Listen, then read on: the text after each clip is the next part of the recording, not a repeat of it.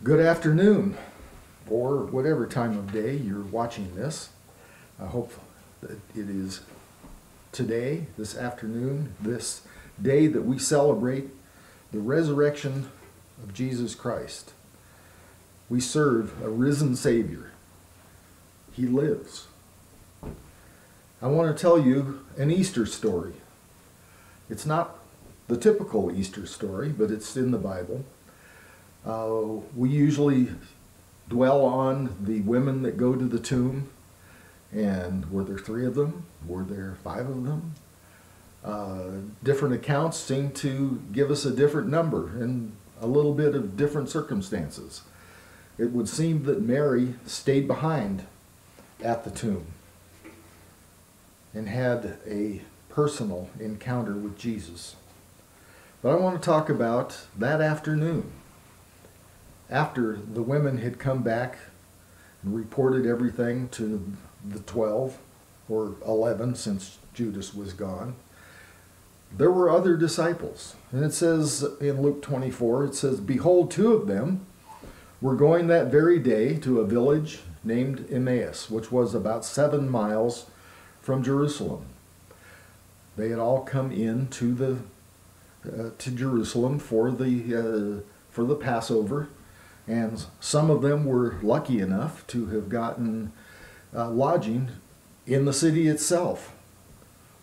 Some had lodging, like Jesus and the 12 appear to have stayed with the family of Lazarus in Bethany, which is only about a mile away. But these guys weren't quite so lucky. They got lodging about 7 miles away.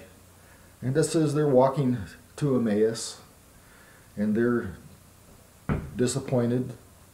Things were not going as they had expected. And it says that they were talking with each other about all these things that had taken place. The arrest, the trials, the march to Golgotha, the crucifixion. And it says that they were talking and discussing as they walked along.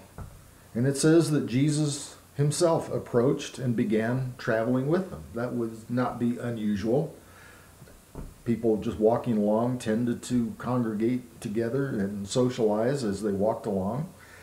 But Jesus himself came and walked with them, and it says that their eyes were prevented from recognizing him. He was just a fellow traveler. And he said to them, "What are these words that you are exchanging with one another as you are walking?" And they stood still, looking sad. And one of them, named Cleopas, answered and said to him, "Are you the only one visiting Jerusalem and are unaware of the things which have happened here in these days?" How could anybody not know what happened? And he said to them, "What things?" And they said to him, "The things about Jesus the Nazarene, who was a prophet, mighty in deed and word in the sight of God and all the people, and how the chief priests and our rulers delivered him to the sentence of death and crucified him. But we were hoping that it was he who was going to redeem Israel.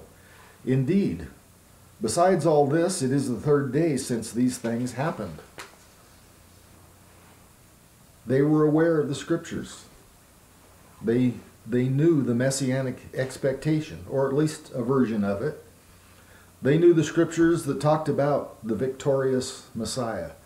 They knew Isaiah chapter 9, where it says, "A child will be born to us, a son will be given to us, and the government will rest on his shoulders. And his name will be called Wonderful Counselor, Mighty God, Eternal Father, Prince of Peace. There will be no end to the increase of his government or of peace on the throne of David and over his kingdom, to establish it and to uphold it with justice and righteousness from then on and forevermore. The zeal of the Lord of hosts will accomplish this." They were aware of that messianic prophecy. They were probably aware of Daniel in chapter 7. It says, "And to him was given dominion glory and a kingdom that all the peoples, nations, and men of every language might serve him.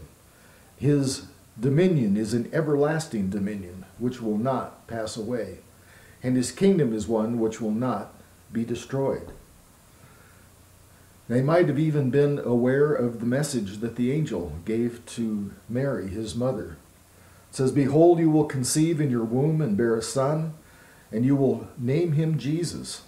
And he will be great. He will be called Son of the Most High. The Lord God will give him the throne of his father David, and he will reign over the house of Jacob forever, and his kingdom will have no end."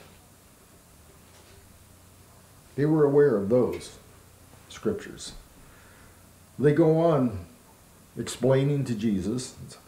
Also, some women among us amazed us when they were at the tomb early this morning, and they did not find his body.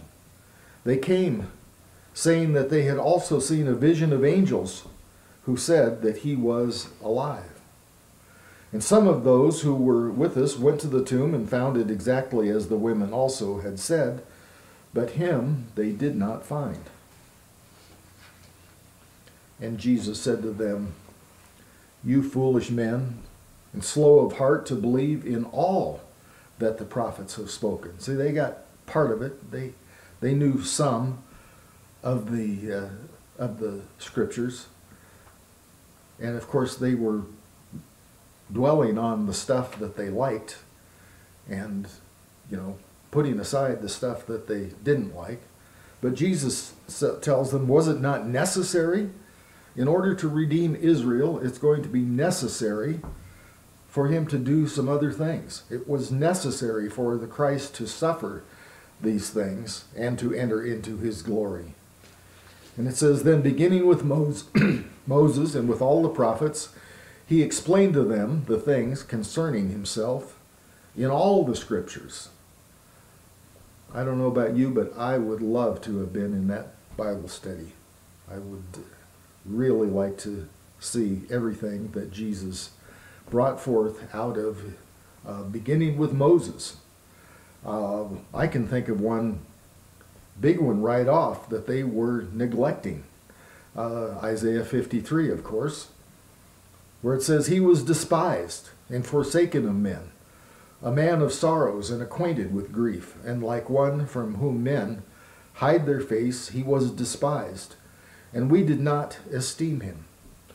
Surely our griefs he himself bore, and our sorrows he carried. Yet we ourselves esteemed him stricken, smitten of God, and afflicted. But he was pierced through for our transgressions. He was crushed for our iniquities. The chastening for our well-being fell upon him, and by his scourging we are healed. There are likely a great many more scriptures that Jesus brought forth to instruct these two. But they were truly privileged to have received that Bible study that day. And it says that they approached the village of Emmaus, where they were going, and he acted as though he were going farther. But they urged him, saying, "Stay with us, for it is getting toward evening, and the day is now nearly over." So he went to stay with them.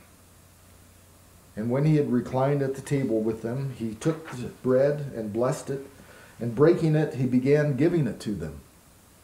And then their eyes were opened, and they recognized him. And at that point he vanished from their sight. And they said to one another, "Were not our hearts burning within us while he was speaking to us on the road, while he was explaining the scriptures to us?" And they got up that very hour and returned to Jerusalem, another 7 miles, and found gathered together the 11 and those who were with them, saying, "The Lord really has risen, and he's appeared to Simon." And they began to relate their experiences on the road and how he was recognized by them in the breaking of the bread. And it's while they were talking about these things, they were telling each other the stories of what had happened. It says that he himself stood in their midst and said to them, Shalom Aleichem, peace be to you. But they were startled and frightened and thought they were seeing a ghost. And he said to them, Why are you troubled, and why do doubts arise in your hearts? See my hands and my feet, that it is I myself. Touch me and see. For a spirit does not have flesh and bones, as you see that I have. And when he had said this, he showed them his hands and his feet. And while they still could not believe it because of their joy and amazement, he said to them, Have you anything here to eat? And they gave him a piece of a broiled fish, and he took it and ate it before them.